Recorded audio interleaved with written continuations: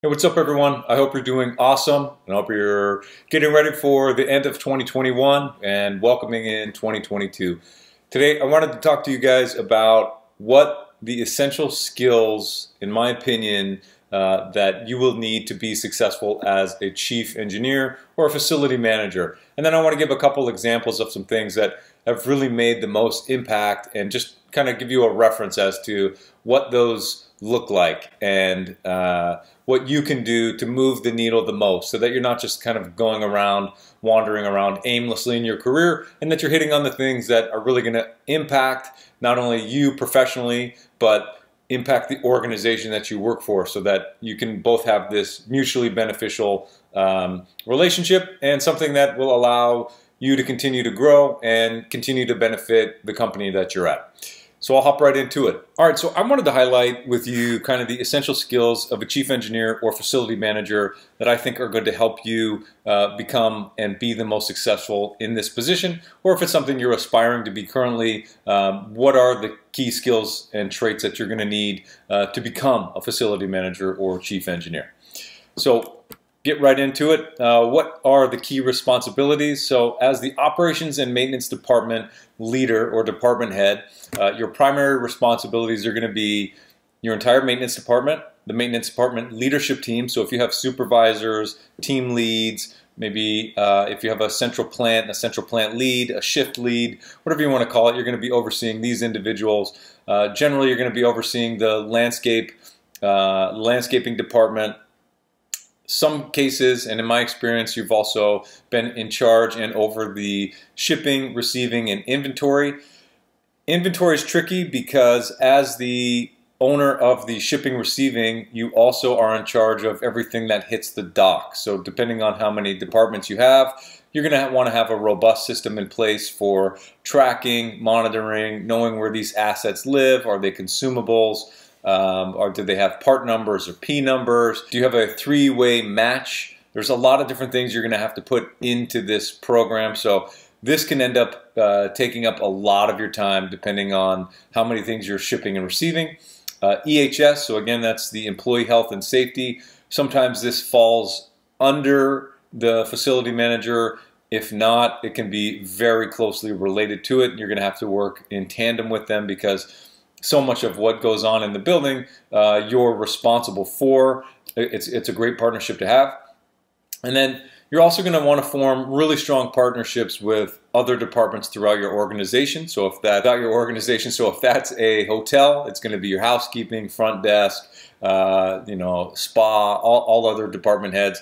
If it's just your typical facility setting, maybe a commercial, it's still going to be the department heads within that organization. So office manager, perhaps other departments and their respective leadership team. You're going to want to form great partnerships with them as well to understand their needs and make sure that you're doing what you can to support them. And the reference I put in here is that it's a lot like a gym. So for those of you who have gone to the gym, they have done a great job selling equipment that doesn't do a whole lot, right? For those of you who are into athletics, you understand that core compound movements are primarily the only things you need to focus on and that are going to yield the most results, and generally the only things you need to focus on. See those people with doing a one-armed dumbbell press on the Swiss ball with their leg in the air. I can tell you right now that that's not accomplishing anything. And the same is true with facility management. You're going to get the opportunity to be pulled in a lot of different directions, and there are a lot of things that you think you could be focusing on or should be focusing on, and they look important. I will tell you that they might look it, but it's a Trojan horse, right? It's something that you don't want to fall into the trap of doing things that aren't the highest and best use of your time, and you want to make sure what you're doing has the greatest impact on the facility. So that's my analogy. It's a lot like a gym in that sense. So the engineering team, what does that mean? What does that look like for you? Well, the most important thing that you can be doing as a leader, and what I think defines a leader, is how much you're developing those around you and how much you're contributing to their success. So coaching for me is something that's huge. If you can spend once a week with the majority of your team, key members of your team, or divide that up so that other leadership parts of your team are meeting with your entire staff, that's going to be key to success, right? So making sure you're spending that one-on-one time, giving feedback, giving the opportunity for them to give you feedback in addition is huge. The second is controllable expenses. Ensuring that the controllable costs are something that you can predict, you can foresee, you can maintain. Controllable costs, right? There's a lot that goes on in the facility that maybe it's not budgeted for, but just because it's not budgeted for doesn't mean you're not going to repair it. It just means that it was an unforeseen expense. Something breaks, something burst, something's not on a PM plan, that something out of the norm that even if it's on a PM plan just kind of wreaks havoc for you. But things that you can control the majority of time. So it's your labor, and there are certain overhead costs, maybe utilities, maybe trash, certain projects that you have going on, things that you can do, whatever you can do to control expenses. And I'll give you a really quick example in a minute. Systems, right? Systems are so important to your success as a facility manager. And the example I like to use is that of a professional sports team, maybe even a college level, one that always makes the top 10 every year without fail. What allows that team to continue to meet that expectation when they have a series of issues that they're having to deal with every year? Every year they lose players. Every year they have to train new players. Every year they have players that get injured. They have to reposition. They have everything that you have as a team going on, yet they still seem to make it to the top tier, right? Whether it's your Final Four, top 10, whatever the criteria is. How did they get there? And the answer is they have the right systems in place. And that is exactly true for you and your department.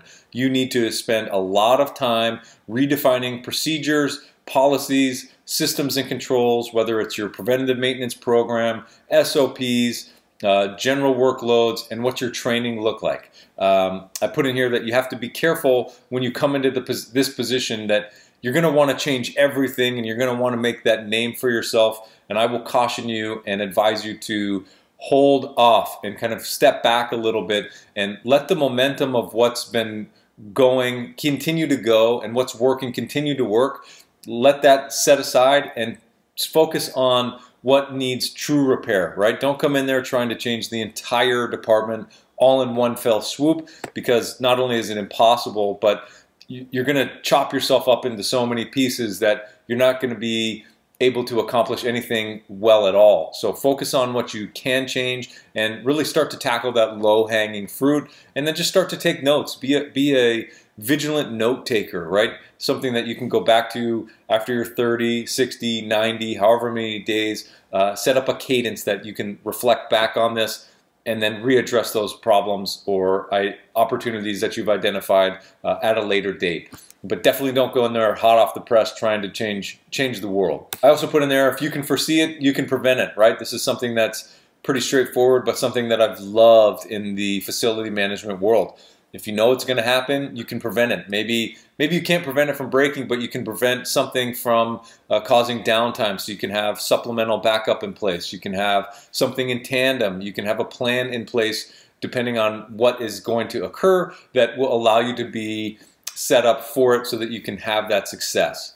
So ensuring you are executing an effective preventative maintenance program that's sustainable, maintainable, and not done in vain that ends up just being worthless. So many times people go through the motions of things without actually putting any thought into it. So all you're doing is maintaining an already poor system that's in place. So you really want to create something that is making lasting change and that is focused on continuous improvement.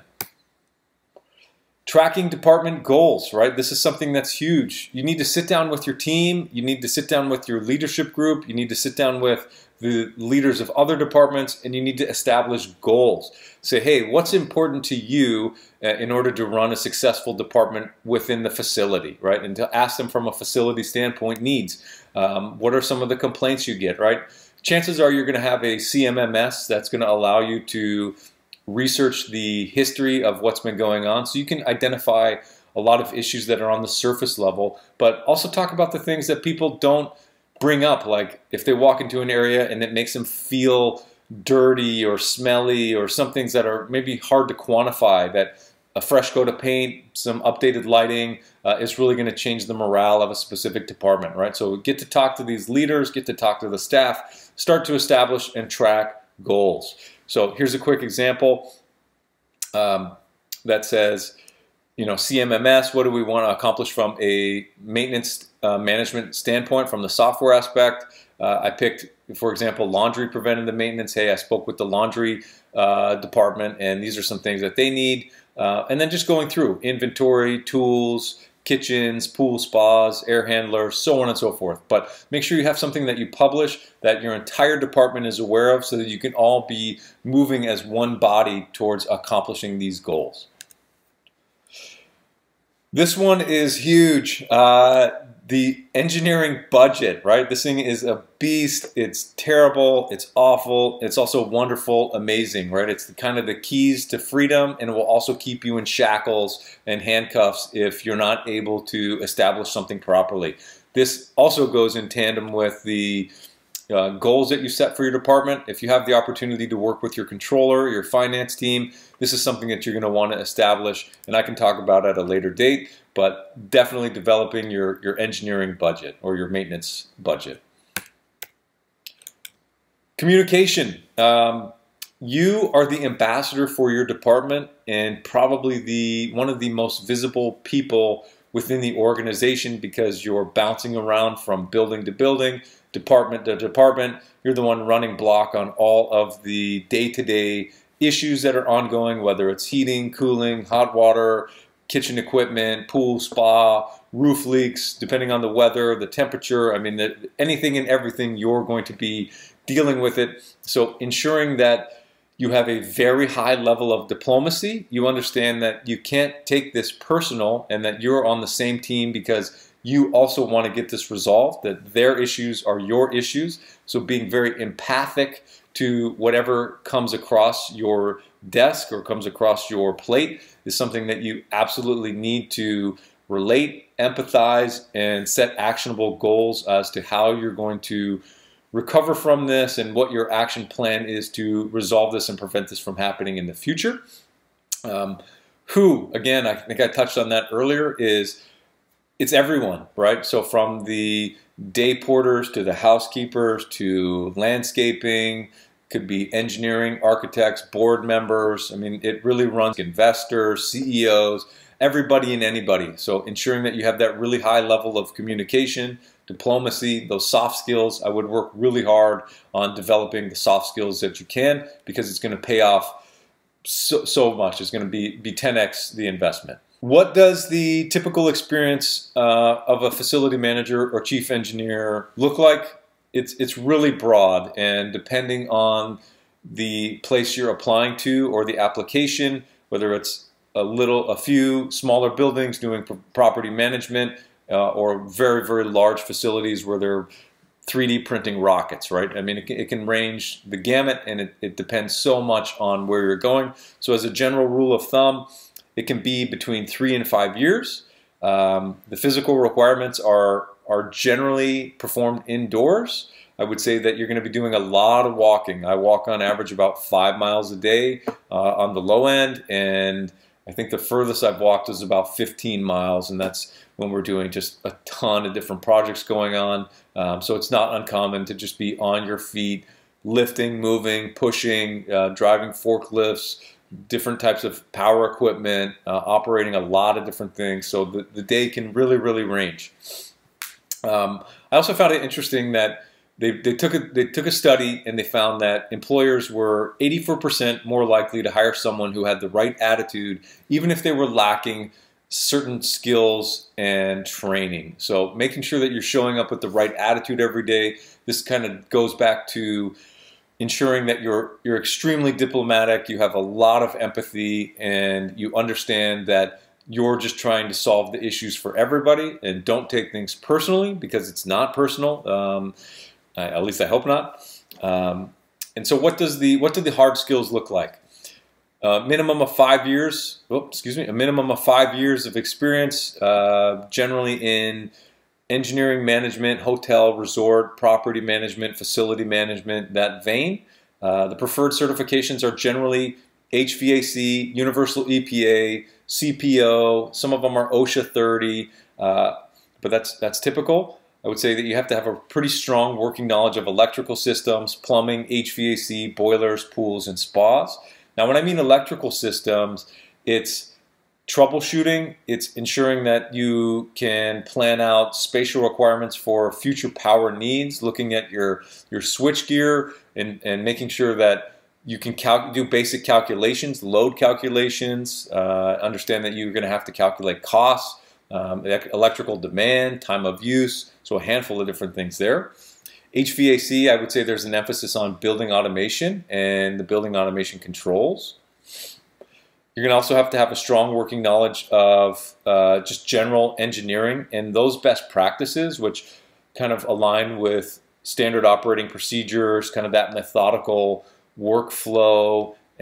Sometimes it's FAMICA, sometimes it's 5S, sometimes it's Six Sigma. So there's a handful of different engineering mindsets that go along with it. I think we touched on the communication and interpersonal skills. There's a handful of different softwares out there: Word, Excel, PowerPoint, CMMS, Jira, Confluence, everything that everybody's using. The other thing I put in here is that cross-training is free, right? So also don't forget to take advantage when you start to work for a company like this, or you're in the position to possibly get a level up, is that go around to your other departments. Start to ask vibrant questions that really can help you, right? You probably work with some very smart people who are more than willing to carve out some time during the week to help you advance some skill, help develop yourselves. People love sharing information, and they love people who are curious and that want to learn. And I can say that that's a great thing to do, is take advantage of the team that you have, because chances are they're really more than willing to help you become better and excited to share that information. So again, those would be my top lists of what the keys to an engineering or facility manager would be, and those would be the most important things that I would say have contributed to my success throughout the years. And I would couple that with an insatiable appetite for knowledge, and somebody that's always looking to be the best at getting better, and somebody that's open to criticism, that's willing to learn, that shows up with the right attitude, and that is really not afraid to fail, in the sense that they're willing to continue to try new things. And so whether that's you're personally enrolling in a public speaking course, maybe you're trying an Excel course, you're not afraid or too embarrassed to try something new for fear of failure. So keep working on yourself. Always work harder on yourself than you do at your job. Keep asking questions. Don't stop asking questions. And take advantage of your surroundings. Make sure that you realize the people around you are probably very smart, and they're more than willing to help out. I hope you found this video helpful, and I hope you're having a great last couple days of 2021, and that you have a fantastic new year, and that everything that you want comes true. Your success, happiness, health, and I hope you have a great day. Make sure you please like, subscribe, and tune in to the next video.